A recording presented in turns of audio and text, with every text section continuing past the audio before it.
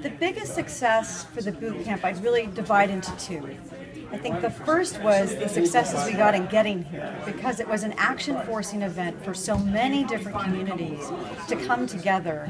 The idea that we needed to figure out, what should we teach at a cyber boot camp? What do congressional staffers know? What do they need to know? Has already catalyzed a number of relationships and conversations between academics around the world, between nonprofit leaders around the world, between private sector leaders in Stanford.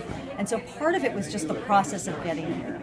But to me, the second big success story, I hope, coming out of the boot camp is the personal connections that we've made that are critical to figuring out what are the key questions we need to be doing more research on, what are the key connections we need to be making, how can we start the dialogue in a more fruitful way, or advance the dialogue in a more fruitful way so that we can make real progress on these cybersecurity challenges.